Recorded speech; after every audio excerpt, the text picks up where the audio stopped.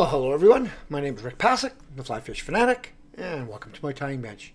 Today we'll be tying it's a little experimental pattern that I've come up with. I mean, it's a little bit of one pattern and a little bit of another pattern, a little bit of a third pattern. So it's kind of something that I've been playing with in the winter time here, and gonna be giving her a go this coming spring and summer.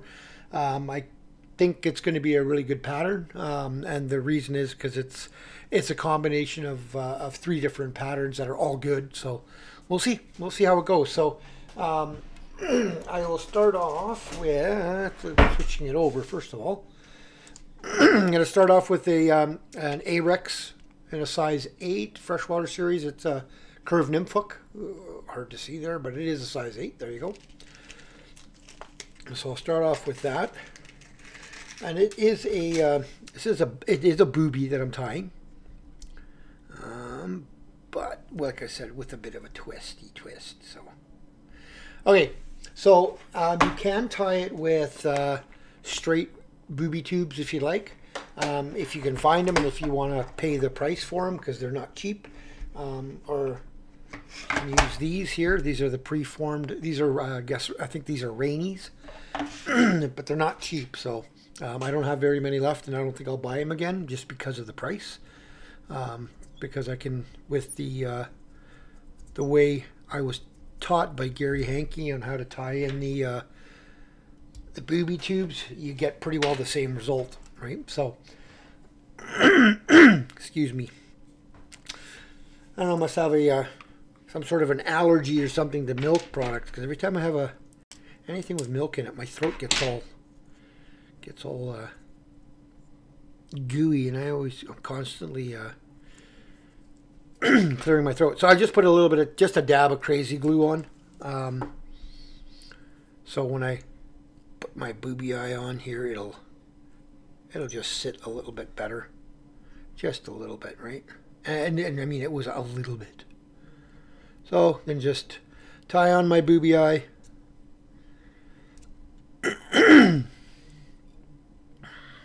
Just figure eighting it, and then I'll go 4 or 5 times one way, 4 or 5 times another way, and I'll figure eight it one more time just to make sure it's in there, and that's pretty good.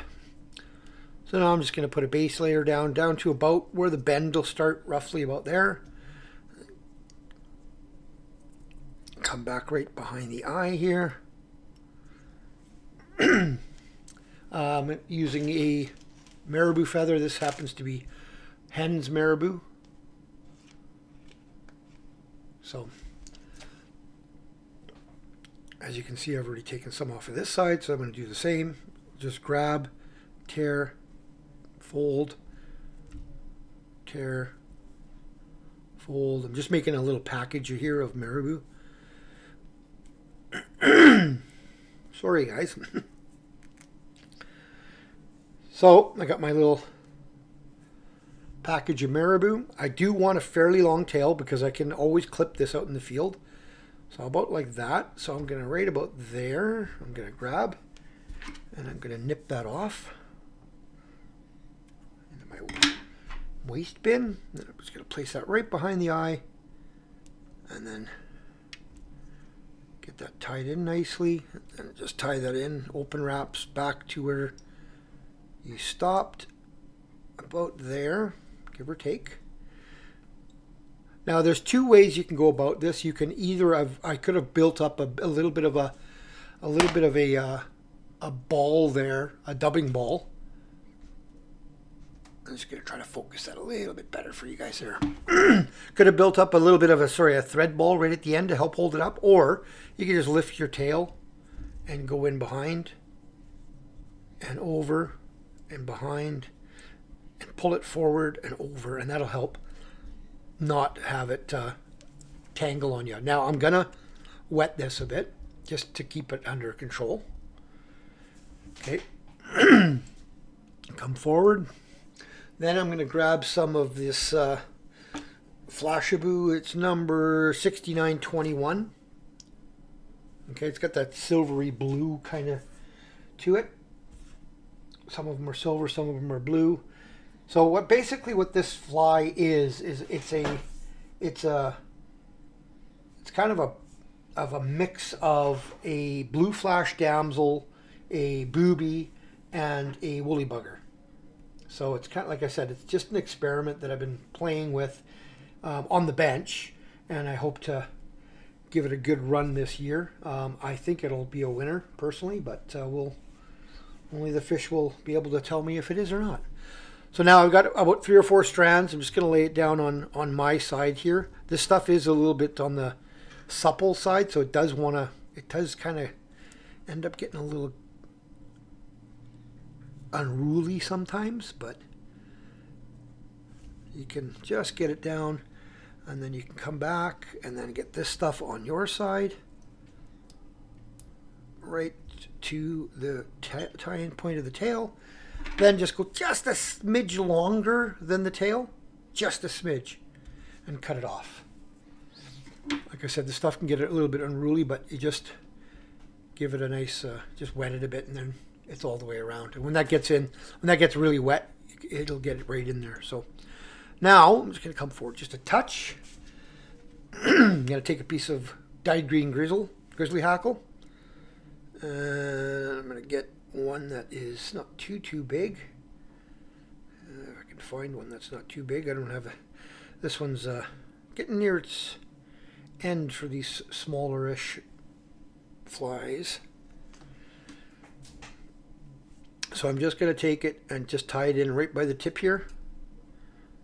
And I'm just going to offer it up, and then as I come back, you can see I'm going to stroke back these fibers so I don't catch them. There, so it's a nice tie-in point there. Okay. Then I'm going to, in this case, you can use pretty well any blue icy type dubbing.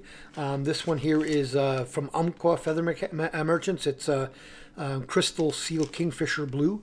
I love Kingfisher Blue. I always have, especially for coho salmon, steelhead.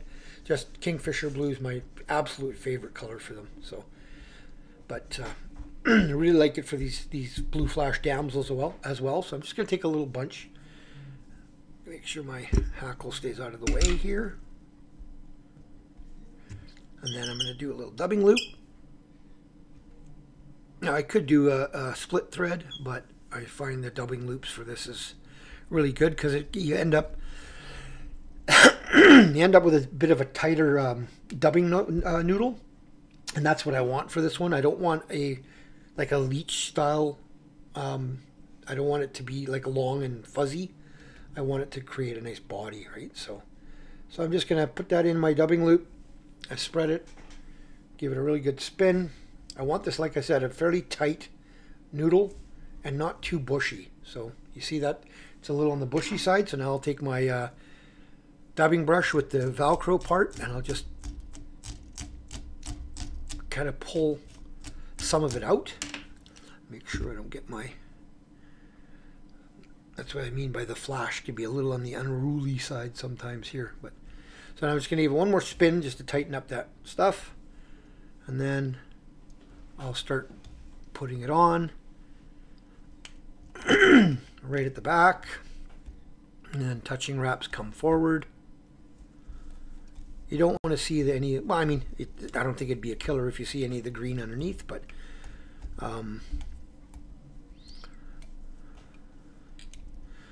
tie that off right behind your eye. See how I'm kind of going in between the eyes, and then that way I know I got it tied off really nice. Push my thread out of the way, nip off my dubbing loop, take my hackle, make sure my tail and stuff stays back, and then just one right at the back.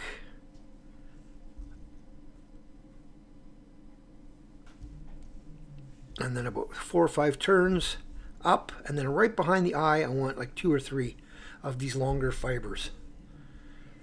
Okay, and then I'm going to tie that off. Tie that off. Try to stroke back everything if you can. Nip off your hackle.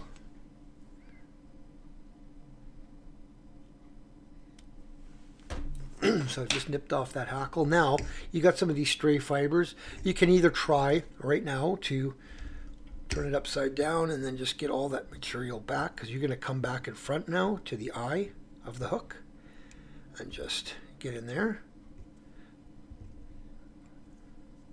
And then if you don't get them all, I just take a lighter to them later. So now I'm just going to do a whip finish. 6 turn, good enough, more than good enough actually. Nip that off.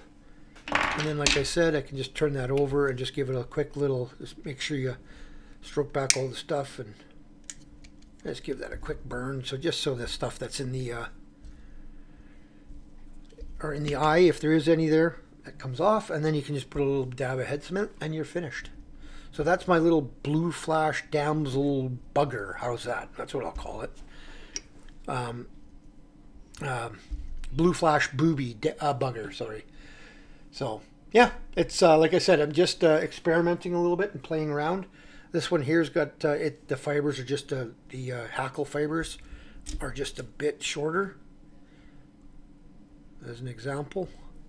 And like I said, that stuff can get unruly, but a little shorter fibers on that one. But once you get this wet, all these,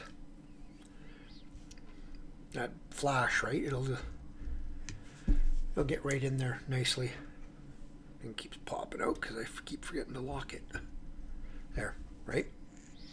So, and then that'll pulsate. Those little hackle fibers will pulsate, and that blue in there. And like I said, I think it's going to be a winner. So we'll find out. I'll hopefully, guys, you guys enjoyed the video itself, but I'll give you guys an update in the spring summer once I've used it and let you guys know how it works. So, all right. I hope you enjoyed that. If you did, give her a thumbs up. If you subscribed, thank you. If you have not, please consider doing so. And yeah, spread the word, and we'll see you guys on the next tying video. Tie lines, everyone.